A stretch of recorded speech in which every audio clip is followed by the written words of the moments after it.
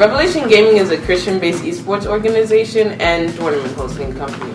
It plans on providing family-friendly content in the esports community. A lot of esport organizations, the content that they create is not really kid-oriented or family-friendly, so in Revelation Gaming we plan on achieving that. In order to participate in our LAN tournaments, you have to be associated with a church in order to participate.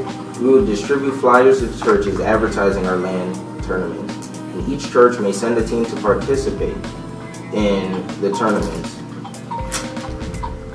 in hopes of winning the cash prize assigned.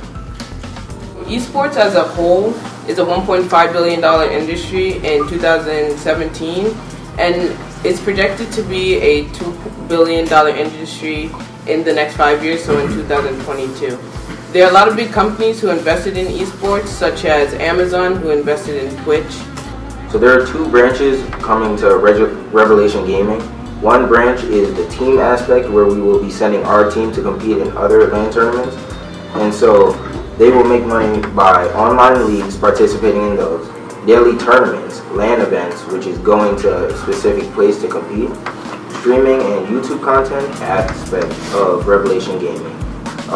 We will make money by team entry fees, such as Team Solo Made, Optic Gaming, and Cloud9. Those are just a couple of other teams and esports organizations, very big esports organizations.